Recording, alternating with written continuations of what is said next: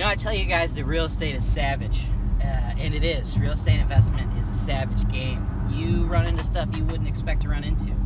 For instance, you would think you'd never see penises in the real estate game, but that would be incorrect. I've actually experienced full frontal male nudity twice in my real estate career. The first time, I had a California client. He just randomly texted me a picture of his penis in the middle of the afternoon on like a Tuesday. I texted him a question mark. Hey, man, why'd you text me a picture of your penis? He says, oh man, I'm sorry. That was actually supposed to go to my wife. My apologies. I assume perhaps her name is Jane or something similar to James, and she was right above or below me in his contact list. So that was the first penis I was exposed to in this game.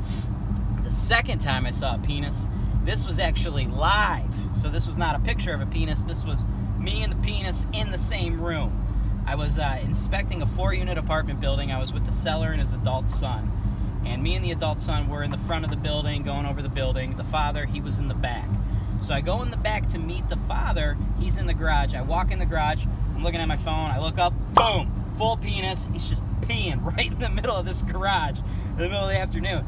And he looks at me, and he's like, why are you looking at my penis? I'm like, why is your penis out in the middle of the afternoon? He's like, I'm pissing here. I'm like, well, most people would pee on the back of the garage. You, on the other hand, are just pissing in the middle of your garage in the middle of the afternoon, man. So, yeah. And that is my experience with full frontal male nudity in the real estate investment field. You remember that time we filmed the video where I told you the story about how I saw the guy's penis? It's that house right there.